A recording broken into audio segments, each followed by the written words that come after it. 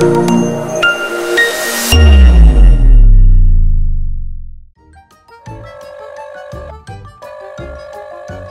Isaac hả? Biết chuyện gì chưa?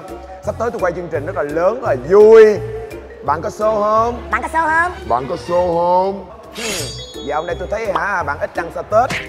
Đăng status. Hello. Vậy thôi nha. Anh xin chào, khỏe không hả?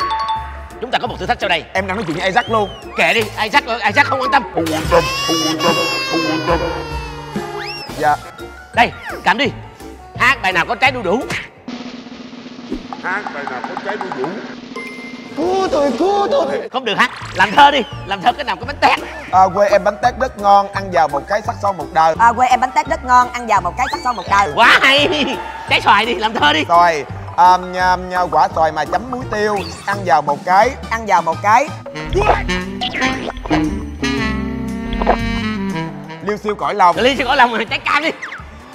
Trái cam. Quýt làm thì cam chịu. Mấy người điệu coi chừng té nha. Mấy người điệu coi chừng té nha. Rồi, trái nào chọn đi. Được bốn rồi đó. Trong đầm gì đẹp bằng sen. Lá xanh bông trắng lại chen nhị vàng bông trắng, lá xanh gần bùn mà chẳng hôi tanh mùi bùn. Như vậy là 4 thử thách rồi, thử thách cuối cùng đi. Chọn thử thách thứ 5. Thứ năm. Cầu.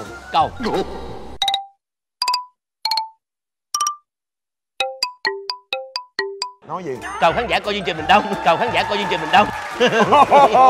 Ủa, lý do ở đây làm gì vậy anh Giang? Tại vì hồi nãy chúng ta vượt qua 5 thử thách rồi, có nghĩa là chúng ta còn 5 ngày nữa thôi. Thưa quý vị, chương trình Hành Trình Rực Rỡ sẽ được phát sóng vào lúc 21h15 tối Chủ Nhật hàng tuần trên VTV3, bắt đầu từ ngày 28 tháng 5.